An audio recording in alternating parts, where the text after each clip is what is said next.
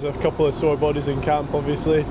Australians brought a lot of physicality, but just unbelievably happy with the result.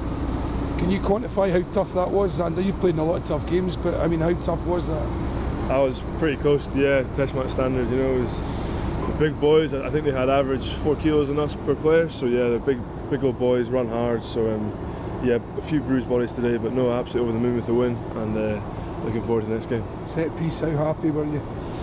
Yeah, not over the moon, but it's making improvements, small gains, you know. We know where we want to go, and we've got a bit to go till we get there, but just keep working on it, and it's okay. Yeah.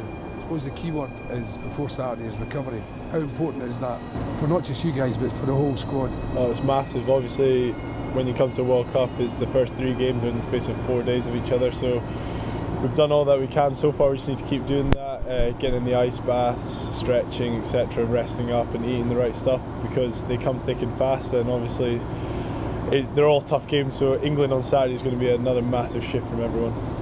There must be a wee touch of frustration before the tournament, given the way that your Six Nations went, because you guys played really well and probably could have come away with more in terms of victories and points in that championship. Yeah, I think especially losing to them last year was a massive upset for us. I think we were in at half time, just we managed to take their chances, we didn't. So to win yesterday against a top nation was awesome. Yeah, really testament to how hard the boys worked. From after the Six Nations, we said we want to get better, we said we're going to improve, and I think they've done an awesome job. Even the backroom staff, everyone's put a massive effort into us firing for that first game, and it paid off. So yeah, credit goes to coaches and all the backroom staff. You're kind of allowed to relax today a bit, so what are you doing? They're going to smash a few balls, think about anger. And then why is there anger still left over after that win? There's always anger. There's always anger. You don't play rugby unless you're angry. No, I'm kidding. Nah, just smash a few balls, go for a coffee.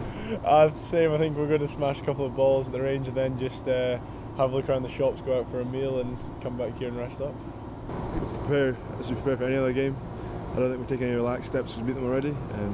They're going to be stronger, they're going to be tougher, and it's going to be a big game. But I think we definitely have the belief in the squad, and we've got the players to do that. So we play well, and we take our chances. I think we'll definitely get the win. And that belief for the rest of the tournament's massive. Yeah.